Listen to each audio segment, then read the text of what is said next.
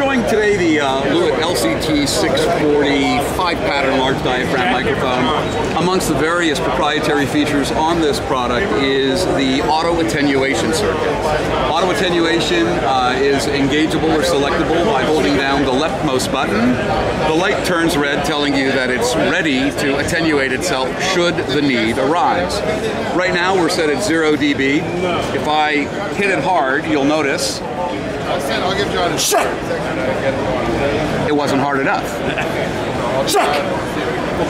Starts flashing to indicate that there was a clipping event, and in order to circumvent that, it actually attenuated itself 6 dB. Had I hit it even harder and requiring a larger attenuation, it would have stepped down to either -12 or -18 dB and essentially regulated the input so as to make sure it doesn't overload the console.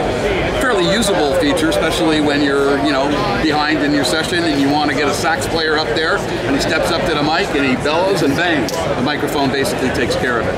If you press this button over here, you'll see that it will actually give you the history of that clipping circuit and tell you that it was set at 0 dB.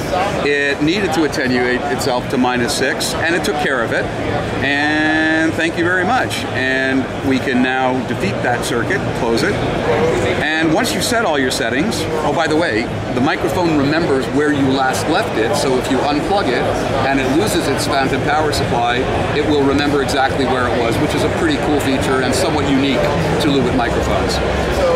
Assuming you don't want someone mucking around with your microphones all day, once you find all your settings, hit the center button, turns it off. Now you can forget about it, and we're done. Very cool. Lewitt Thanks very LCT much. 640.